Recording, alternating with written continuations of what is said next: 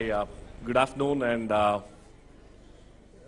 it's a real privilege and honor being here. I thank Shri Prakash Kotari and Manish and the rest of the team at ISBR for giving me this opportunity.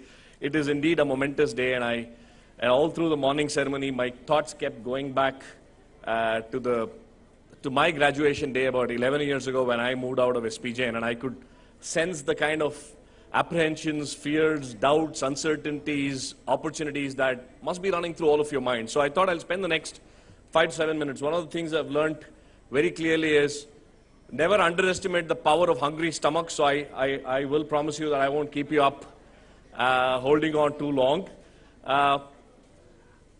After hearing Professor Raghunathan as well as Professor Anil Gupta's speech, I was really wondering and I was really hoping that how I wish that I'd heard these words of wisdom when I was graduating out, when I was moving out of my MBA from SPJ in '99, because the pearls of wisdom, the kind of words of wisdom that is there in their talks, I couldn't applaud and I couldn't agree more. So what I'll do, ladies and gentlemen, over the next 5 to 7 minutes is share whatever journey that I have tread over the last 10 years and share some of my experiences which could probably help you guys as you begin your journeys into achieving what you want to, what you're dreaming about. 2000, graduate from BF from SPJ, and I probably took the lowest paying job on campus because I thought that it's going to give me some sort of an entrepreneur opportunity. So I joined a relatively new startup called BFL Software, which later on became a part of EDS, Emphasis, HP now. Earning a paltry, I think I still have my first pay slip. My gross was some 17,000 rupees a month. My batchmates in my batch, my average salary was about 8 lakhs. My salary was about 2 lakhs, 1,96,000 rupees precise. And my batch really hated me for pulling down the batch average, right? Saying, you know what, because of you, we are one level down because somebody else beat us at 10.1 lakhs or something, right?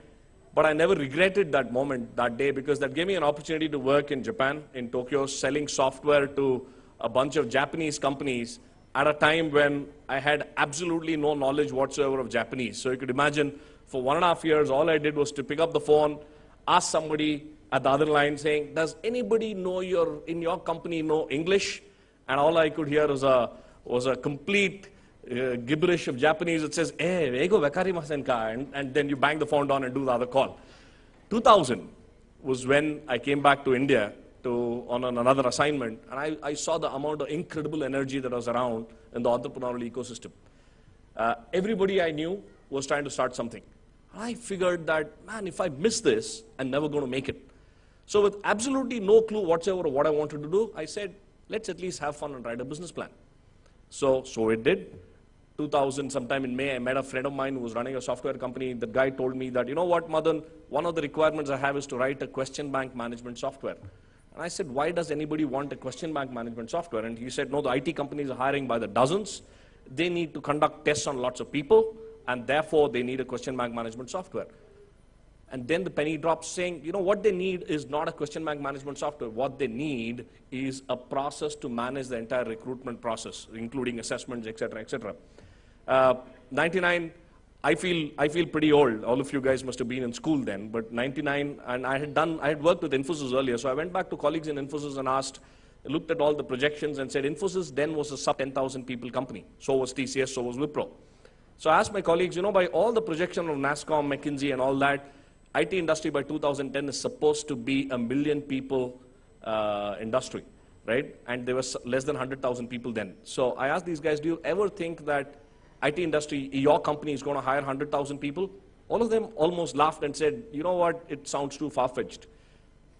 You know, 10 years down the line, we all know the sizes of these companies, and a lot of our predictions on which we bet our future worked. We said, if the IT industry is going to hire 1 million people, somebody needs to screen or test 5 to 6 million people because the conversion rate is about 20%. And therefore, we said, Trac will become India's first testing and assessments company. We'll not do anything else. We won't do sourcing, we won't do placements, and we won't do databasing. We won't be a placement job portal, but we will be an assessment company. And it has played out the way we thought we will. But not without its own up and downs. In 2001, post 9/11, we had 2 lakhs in the bank, we had 3 lakhs of burn a month. We had an investor who had promised to invest 1 crore, who invested 40 lakhs, took back 10 lakhs from us, and we were staring at the barrel of a gun. We were 15 days away from a closure. The writing was clearly on the wall. That was the time we almost said, forget it, let's go back to our jobs, because for 2 years we had spent with zero money coming in, because none of us were taking salaries, right?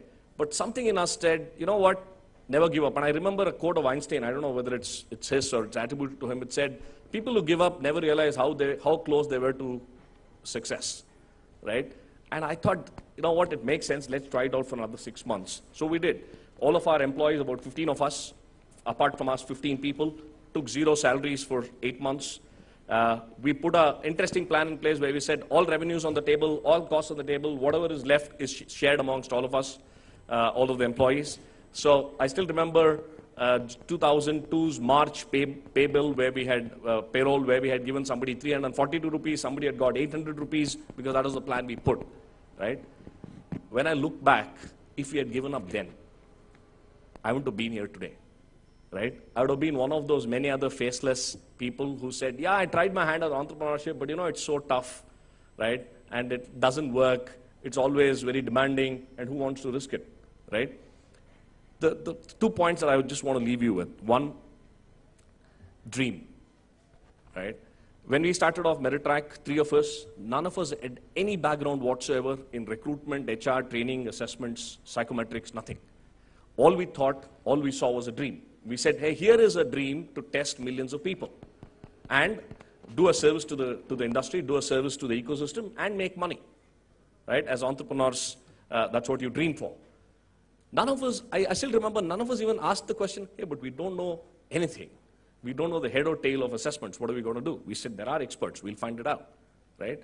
But we never stopped dreaming. Secondly, never ever give up on your dreams.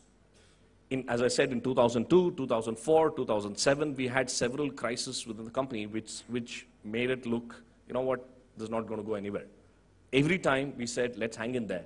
Let's believe in our dreams and make sure that we work hard to realize our dreams. And every time it's worked, right? I still remember, I don't know, one of the endearing scenes, I'm sure all of you have seen Om Shanti Om, right? One of the scenes that I like the best is when Shah Rukh Khan, and my Hindi is bad, pardon me, I'll say it in English. Shah Rukh Khan says, you know, when you truly wish for something very, very dearly with all of your heart, somehow the universe kind of comes along to make this happen. I firmly believe in it, right? And I've seen it happening. I've seen miracles happening. I'll leave you with one. I wish I had a video. I'll somehow get it across to Manish, and maybe he can share it with you. I've seen a miracle happen in the last 2 years. One kid who's an engineering grad said, why can't I take uneducated, unschooled, illiterate so-called students, people in the villages, and can I convert them in an year? I've actually seen it from my eyes. 10 people being converted, transformed in a span of 8 months. People who never held a pencil in their hands today are working in BPOs, earning 8 to 10,000 rupees a month, typing at 60 words a minute, speaking fairly confident, fluent English, right? So transformation is possible, change is possible. The only thing that I want to leave you with from the bottom of my heart is dream big, never let go of your dreams, and somehow work towards the marathon that Professor Raghunathan was speaking of realizing those dreams. It will come true one day or the other. With those words, I wish ISBR, I wish all of you all the very best. And I'm delighted to be here primarily because I've seen Manish operating from the single room office when he set out to start ISBR. And if this isn't the realization of a dream that one man and his family had envisioned, what else are we looking at, right? So wish you all the very best. Have a great time ahead. Jai Ho.